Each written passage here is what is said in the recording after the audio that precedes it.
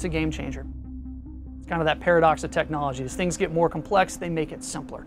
And that's really personified in the F-35. The first time I saw this jet was it being pulled out of a hangar, and literally it's going from shadow to light, and you begin to see the angles of this jet as it goes from the nose to the tail.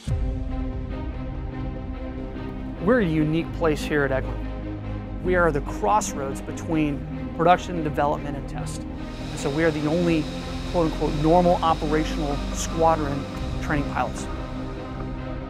And so what that means for your everyday pilot is not only do they have to learn a new weapon system and learn how to train in that weapon system, but now we have to take some of the limitations as a result of where we are in development, apply those to how you fly and teach, and still produce the same product at the end.